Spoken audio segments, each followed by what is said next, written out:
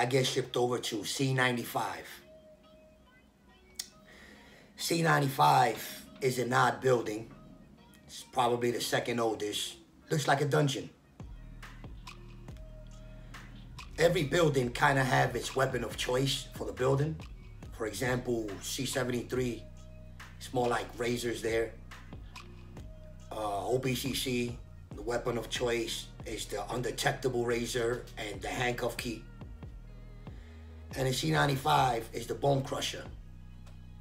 The bone crusher is made out of plastics, usually plexiglass shaped in the form of knives, sharpened. You get them from anything that's plastic that can be sawed or cut off. There used to be plastic chairs, and people used to saw off the leg of the chairs by using strips of sheets. They would wet the sheets, create a strip, and saw it in saw motion, and you could design or cut out your own blade made of plastic. T73 had a lot of that missing. You would see like gates on windows, and you would see like half plastics missing, and then you gotta wonder like, how did they get it off? Like, doesn't matter what you do. When there's a way, there's a will. People will get that out. One of the things that stuck out immediately was that they were not only bros there, but the buildings were filled with Netas. Netas overpopulated that building. This is mid-90s. And because of that, it created more problems. If you ever looked at that organization, they pretty much govern themselves. The administration hates them because if you leave them, they would ignore administration rules and regulations. They govern themselves. I mean, you will have a guy doing tattoos to fund a kitty box. You would have a preacher or somebody that's with them reading literature and lectures and giving Sunday sermons and even marrying their own. Yeah, you got to see those marriages. Yeah, they throw rice and everything. And there's tattoo makers. There's people that they have all types. You see them governing. They're always huddled up and they're always checking each other. They're always giving out sanctions in the bathroom, giving out chancletazos, which they call, and that's when somebody does something wrong and they get disciplined by getting spankings with a slipper. Yeah. Depending on how severe the offense was within their little government, determines how many swipes of chancletazos they'll get. This is real. You can't make this up. And so they populated the building. The #1 way to get into the building is to have a really bad dope habit. Some people really do have bad dope habits, and some people just act like they have dope habits so that they land in that building because of its riches. What I mean by riches is that a lot of heroin addicts, when they're gonna go in, you see, first of all, before I explain that, let's go into detail about this. You would have a meth head, and you would have a crack head, and you would have a dope fiend, right? The meth head would get arrested naked, wilding out, losing his mind, don't even know why he's getting arrested. You get arrested naked.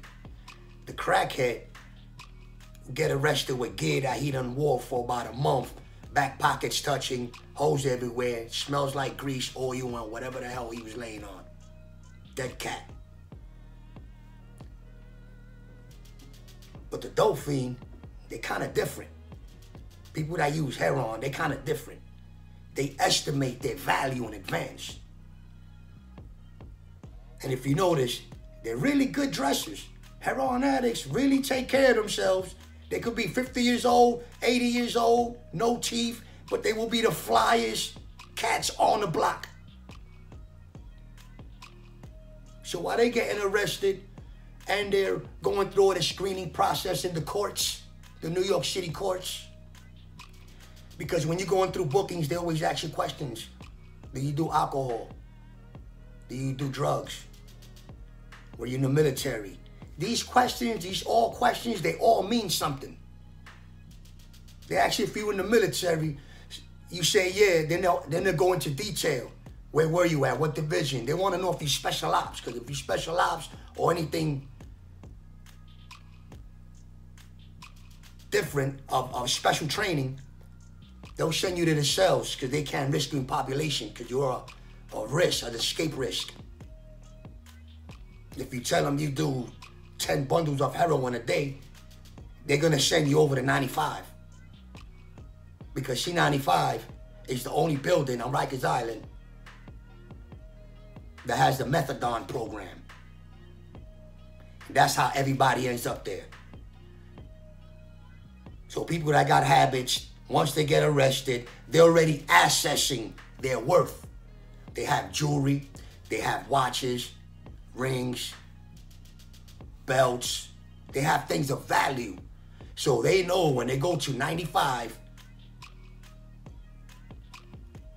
they're going to be all right. They're not going to feel the sickness of withdrawals that come with heroin use. Oh yeah, they ask them, yeah, this watch. As soon as they come in, you see them, they'll come in, they're not thinking about nothing else. Their bones is hurting. And if you haven't seen anybody withdraw from a habit, it's a sad thing. So they'll come in already accessing, yo, Papa, look, man, I got this watch. What's up? And they'll over accessorize the value. They'll be like, yo, Papa, what's up? Let me get 10 bags. They know how to make that deal. That's the difference between the crackhead and the dope fiend, you know? The crackhead will come in with something worth $100, sell it to you for $3. The dope fiend will come to you with something that's worth $100 and try to send it to you for $1,000. Talk your way down. Maybe you buy it off of him for $700. So there's games to this. So they want to end up over there. The drug dealers also. They know that there's money and there's potential that if they could produce, they can go there and make their startup money and their startup reputation. So when you get locked up and you're in those bookings, they start asking the questionnaire before you come to the island. Yeah, so you do drugs? Yeah, I do heroin. Yeah, what's your addiction like? 10 bundles a day. Knowing damn well you can't even afford 10 bundles a day. But you tell them that because that's an automatic express bus to 95. From there, they start evaluating you to see if you have, they start weeding you out because not everybody can get Therazine. So they'll cater to certain individuals that got the real habits and put them on the, not the Therazine, the methadone. Oh yeah, you have guys in C95 all day. Even if they're not really sick, they'll pull a stunt. You see them in their cell, throw themselves on the floor. What happened? Oh, we're sniffing 10 bundles a day. Nah, you just trying to get that quick fix at that meth line. So moving right along, go to the yard. They had the red homies over there. And always was spinning the yard with a wild look on faces like they wanted to eat something in the yard, always. But it was always, for some reason, in the yard. Now, it was popping off in these houses because the Latins was really overpopulated in these houses. And they was trying to let people live. But it was one problem. These red homies that used to spin the yard, they'll get in contact with the people that's attending the yard, the red homies that was attending the yard in OBCC, the box. The C95 yard and the box yard were literally adjoined right next to each other. separated by 2 fences. Another thing that stuck out was that was the first time in Rikers Island that I've seen the tank. The SHU unit tank. I mean the ERU, Emergency Response Unit. Yeah, you see that tank. It shoots tear gas. It shoots web with the cannons at the end to get your feet and wraps you up. It shoots that. It has a hatch that comes up, and you get a dozen or 2 football team Ninja Turtle dudes coming out at you, clearing everything up with the face mask, because there's tear gas all over the place. But that's the one thing that stuck out the most, was that there was a lot of popping offs going on in the yard, because the yard was so close to the OBCC yard that the homies that was in the OBCC yard were top dogs. They were the shot callers. And here they are in the box doing all these numbers, but their communication to 95 was this. And you can't make this up. The red homies, you see their homies on 95 yard and be like, yo, what house you in? Yeah, I'm in this house, boom, boom. They talking on this code. Be like, yo, how many such and such opposers you got in your house? Yeah, I got like 3 or 4. Yo, you better eat food. If you don't eat food, you fool. These dudes was giving out orders from the box yard to eat food. So these dudes would be in the yard wanting to eat food just so they lieutenants and they captains and they generals can see that they're eating food and get up out of there, because they're put in a spot. That's exactly what it was, being put on a spot. They're testing your G. They know shit was popping off. They know that the Latins overpopulated blacks over there. They know that shit was ringing off and they wasn't letting homies live because of that.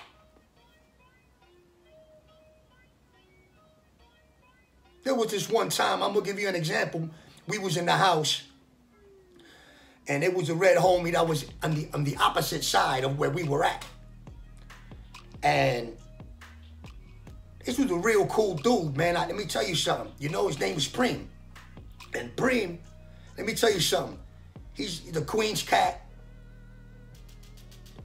that get bread, and he focused on what he got to focus on. The dude was a good dude. By the way, all you guys from Queens are named Preem. Y'all all cool as hell. So anyway, he had got one of those orders because shit was ringing off on our side because of this kamikaze bullshit. All right? Let's hold Preem off for a minute. This kamikaze shit that was going on was even happening too with the Muslims. There was this one time where there was this one individual, and he was in the shower, and he was a Muslim. And he had got one of those orders, and he was in the shower shaving himself. He was just shaving himself, bald, his facial hair. He shaved his eyebrows, his eyelashes, his armpit, like everything.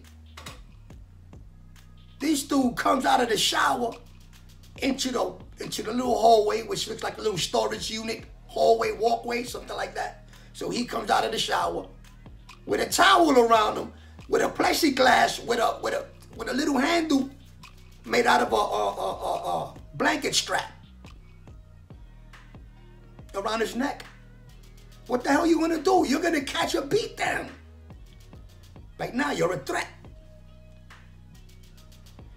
So he had got an order to come across and eat everybody that was on that side. The problem was that Preem was cool with everybody on that side. But he was given a mission. He was testing his gangster. So he grabs his ox, he comes over to our side, and it was a nighttime. Everybody was chilling, music was on, everybody was just doing them. You know, if people had scored, it was a weekend, there was drugs in the house, so everybody's chilling. In comes Preem. He got a real wild look on his face, and he walks halfway. Now Now, this kind of looks like, if you ever seen one of those storage unit, when you're in a storage unit, one of those walkways, something like that. So as he's walking in the walkway, everybody noticed something strange about him. He had like a wild look, like. So people get up and they get on point. He walks halfway over. He stops and he says, I can't do this, man. I can't do this, man. Y'all ain't do nothing to me. And he turns around and he goes back to the block. Just like that. He says, I can't do this. Y'all ain't do nothing to me. That's a violation. So they ran him out of that side that same day.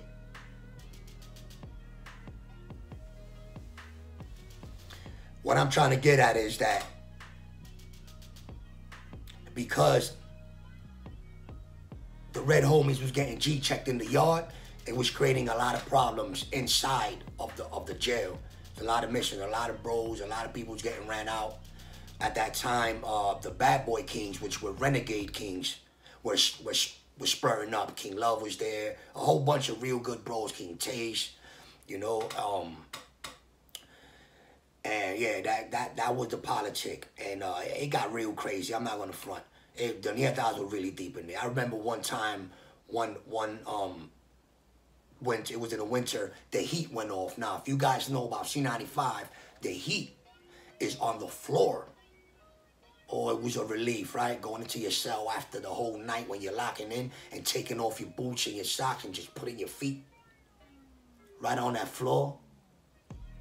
It was like different, right? So the heat went out and that whole side of the cells had to evacuate because it was so cold that winter. So they were shipping people crazy. This shit was chaos. I remember we had to wrap our whole beds with our blankets and all our property with our beds and be dragging them shits down to the projects.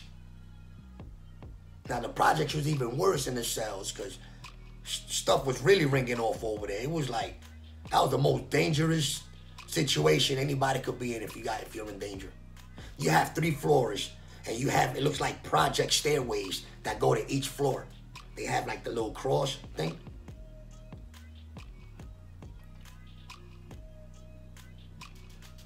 And when everybody lines up for chow, you have to come out. The 3 floors will come out on the stairs and line up and come down those stairs to get your chow and go back up. It was this organization at its best. And things were really bad. The whole way looked like somebody took 125th Street and put it dead smack in the middle of San Juan. Those meth lines were crazy. On the meds, boy, that's the only time you see some people actually stand up, get out, and go somewhere. Then they will come back. They'll take some of this methadone, put it in their mouth. They supposed to show the officers that they swallowed it. So somehow they managed to squish it around in their mouth. And as soon as they turn around, spit it into a little container and take it back to the house and sell spit back. Yeah. Spit back is methadone that was in somebody's mouth that they spit out so that they can sell and get what they need, their necessities. There was a lot of perks to being in C95. Another one was when you're in courts. C95 is usually the first bus to head back out. So C95 was one of those buildings where it held a lot of perks while you were there. Even though there was a lot of movements and a lot of skid bidders would come in, maybe violators or people that won't even stay in a week or two till they go to the court next time, they RR them. So a lot of people really come in with a real crazy mentality, knowing they're going home. They come in with this sick attitude. They want to just score real quick, get high, fall back, wait for to go to court and get released.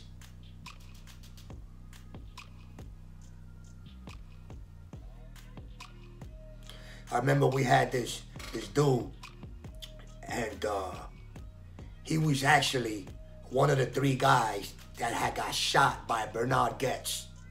Bernard Goetz was an individual that kind of looked like Woody Allen that took a train ride one day in the 80s and was robbed by 3 young black individuals. Bernard Goetz pulls out a gun and he starts shooting at these kids. I think one of them died or 2 of them died. But the one that lived, he was in our house. And he was a sporty thief. He even showed us the bullet hole one time. Because she missed his spine by like a ½ an inch.